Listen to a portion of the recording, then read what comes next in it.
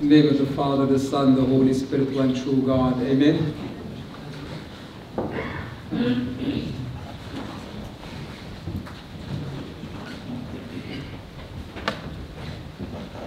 Today, my beloved, as a church, clergy and the board members, they decided to dedicate this Sunday to the youth in general.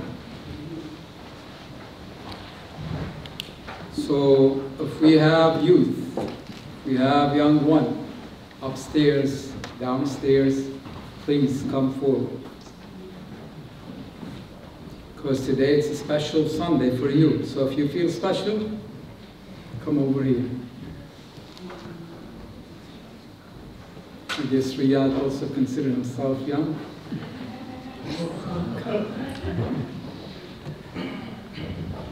Thank you. Before I begin this sermon, this way to understand what is, this sermon is about. Last week, as you know, last week we had the Virgin or Annunciation or Virgin Mary, which means the angel or the archangel came to her and gave her the good news. And this Sunday, because immediately she decided, Joe, go with them. Excuse me. Thank you. So after that, immediately Virgin Mary decided to go and visit her relative Elizabeth, right? She didn't tell no. So today, we are celebrating visitation of Virgin Mary to Elizabeth. The title for today's sermon is Young but Full of Love. Young but full of love. So last week, like I said, Mary received the good news. And this week, a question.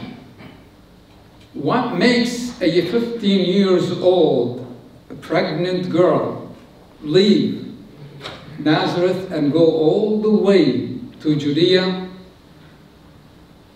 serving her old pregnant relative Elizabeth? That's a good question, right? But love. What made her do this? That was love. And this is, we call it practical love. Why? She showed love toward God, number one, and we had to talk about it, and toward her relative Elizabeth. So what makes her love so special, Abuna? Okay, people can do that. Go and help some other people for the sake of, of God's love, or for the sake of His commandments. But what makes Mary, 15 years old, her love so special? Focus with me at this point, this way you will understand the whole, the sermon. She could have told everybody when she received the good news. She could have gone and tell everybody what happened, like the archangel who stands before the throne of God came to me, and the Holy Spirit made me pregnant, and also the baby in my womb is the Son of God. Can you imagine what kind of news she has? But again, Mary, she could have said that, but she didn't. She didn't tell no one. After that, message from the archangel, she went to Judea district. Now, like I said, she didn't tell no one, even her fiancé Joseph. So she could have said that, and if she did say that, actually she would save herself 100 miles of walking. Because from Nazareth all the way to Judea, almost 100 miles. And as you know, back then, they had no bicycle or cars or the trains.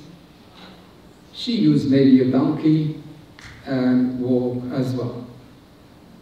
So she could have saved herself that, and also 3 months of serving her relative Elizabeth. She could have saved that. She could have said, you know, why me? Why should I go all the way down there and to serve her? But instead of that, you know, what would happen to her if she revealed, you know, what happened to the people in Nazareth in general, and we are talking, let's say, thousands of people. But again, she didn't. But if she told, you know, those people in Nazareth, definitely they will respect her more, love her, and serve her. Instead, go and serving, you know, the other, serve her as a mother of God. But Virgin Mary, the young, 15 years old, preferred to follow God's commandment. What was the God commandment? You shall love the Lord your God with all your heart, and your neighbor as well. This is what she exactly did. Because of God's love, she fulfilled His commandment. And of course, she loved her relative like herself, and she went to serve her. And this is, you can find it in St. Luke, chapter 10, verse 27. Now let's go on or move on to the fun part, okay? And I need participation. Don't be shy. If you have an answer, feel free to say it. Now, the second part, which is why love, which means why am I talking about love at this specific time of the year? Do we know? What we getting close to? Christmas. Here we go. Here we go. Christmas. That's why we are talking about love. When we get closer to Christmas time, it is the time God has sent His only Son to shower His love over the whole world. When I say the whole, of course, definitely, you know, over the whole world, but especially to those who accept that love.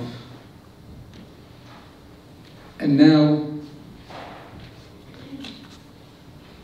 that's what He did, of course, you know, during, you know, Christmas time. But now, there's a question here. If we just, you know, think about it, okay? Can you imagine a world without Christmas, or I'm sorry, a Christian love? What would happen to the world? Can you imagine? It will be a very difficult world. There will be no humanity, no morality, no love. It will be a very difficult situation. So can you imagine how much Christianity helps the world? Now, there is 5 questions. All right? So it's very simple, but we need to just think a little bit about it, and I'm sure, you know, you will come up with a good answer. I'm talking here individually. If there is no love, let me talk about myself. I'm not carrying a love inside my heart.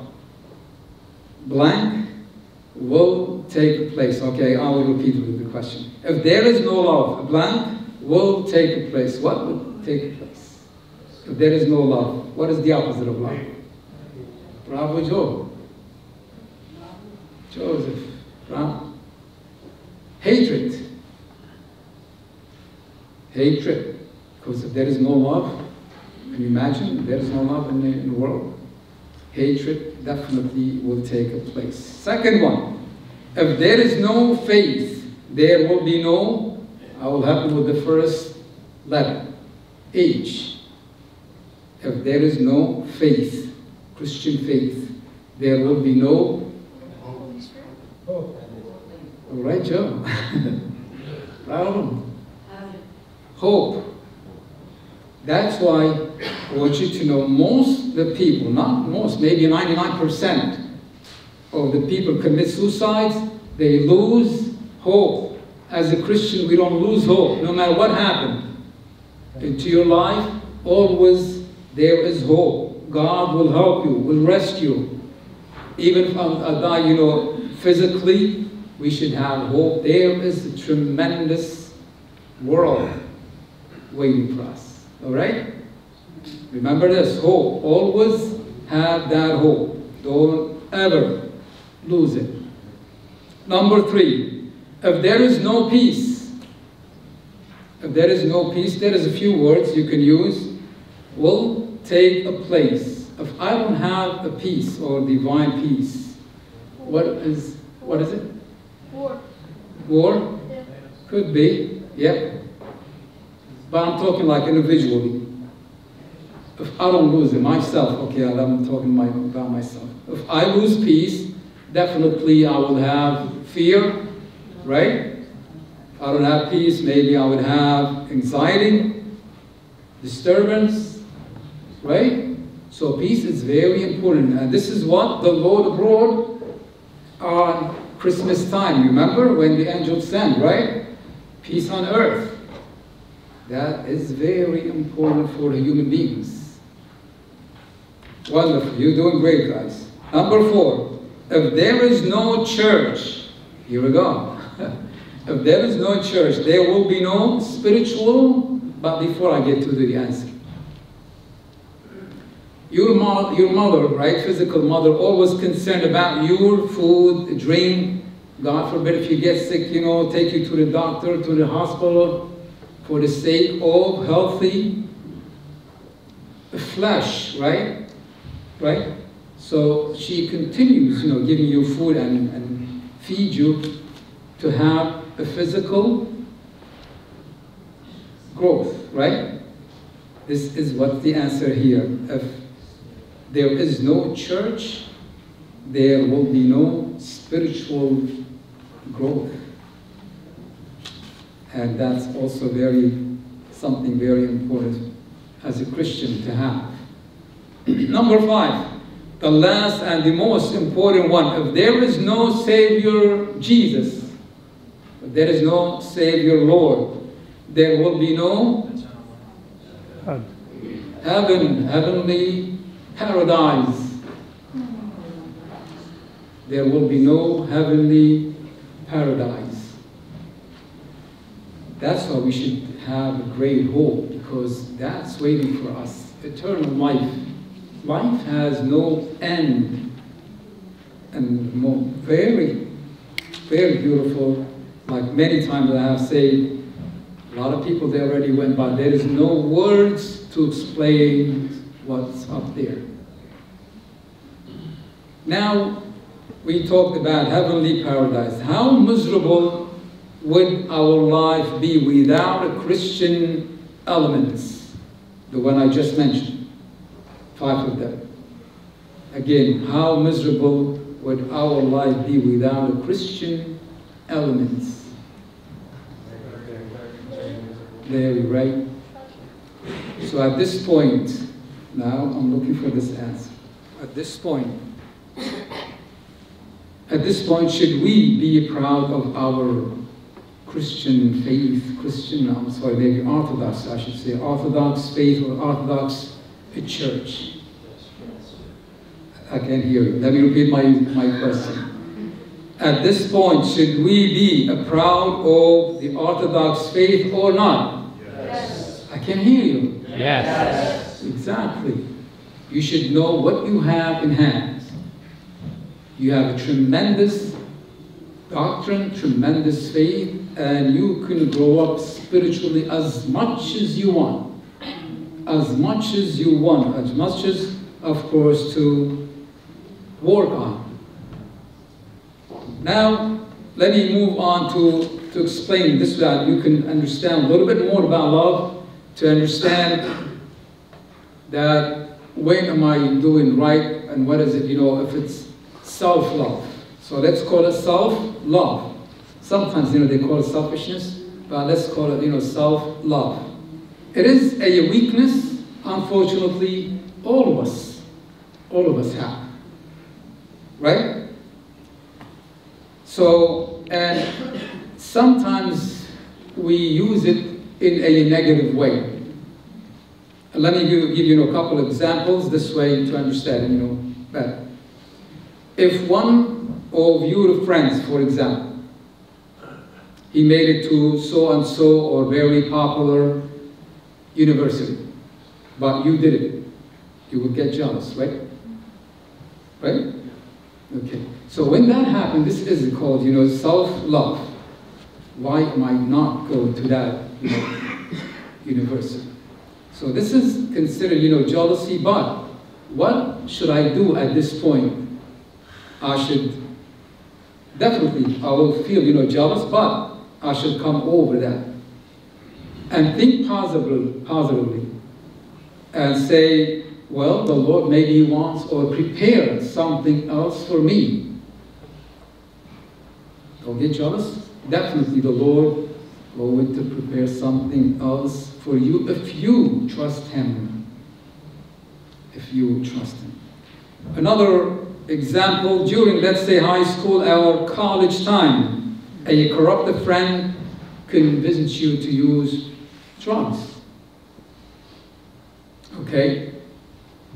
For what reason, let's say, I don't know if I'm using the proper words, in way to feel high or have peace of mind or sleep better. And again, this is considered a self-love. You love yourself, but in a negative way. So let me tell you a true story of a young one. This way you can understand, God forbid if something happened, this way you can refuse that.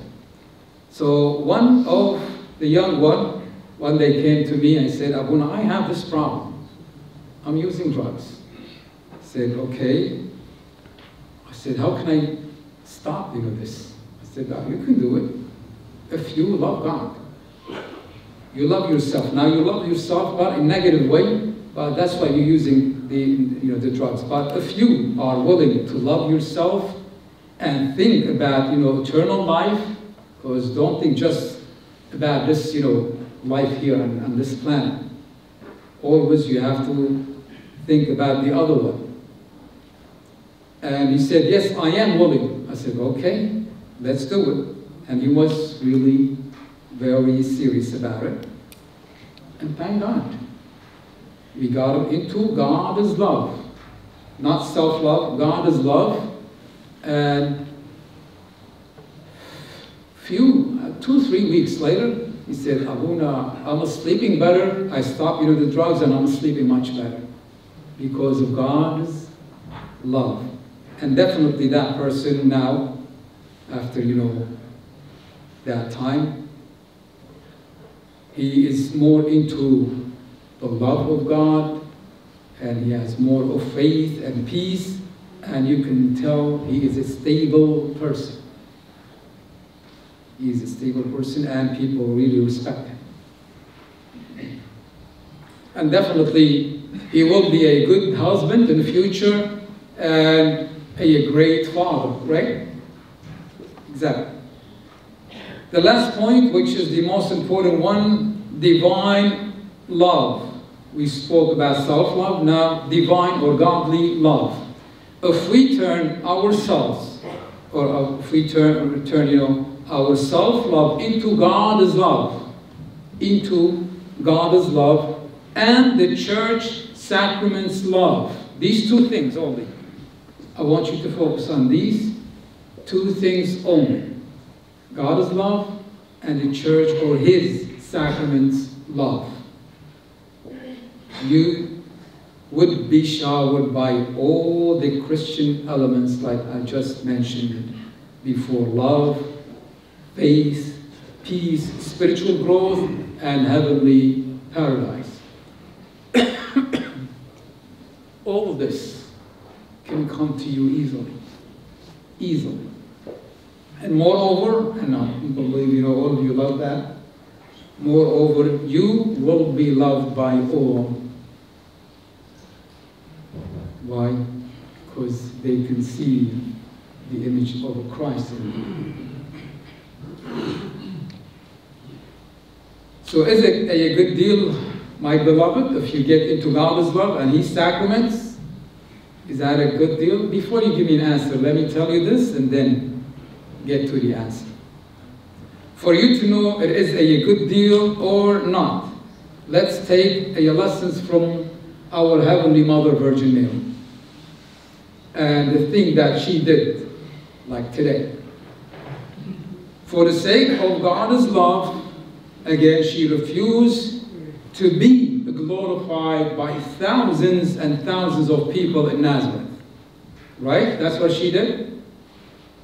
For God's love, or for the God's sake love. Right? So what happened? And what was, the return? The Lord glorified her in the entire world. Again, the Lord glorified her in the entire world throughout the generations. Since 2,000 years ago, she is blessed and glorified among all the Christians over the world and throughout the 20 centuries. Just because she loved God. And this is what actually St. Luke, in chapter 1, verse 48 and 49, says, this is St. Mary, says, from now on, all generation will call me blessed.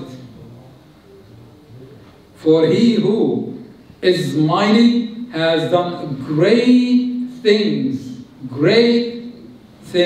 for me. And this is what exactly going to happen to any of us if we get into God's love again and fulfill His commandments, which means also, His sacraments. God bless you. If you have any questions.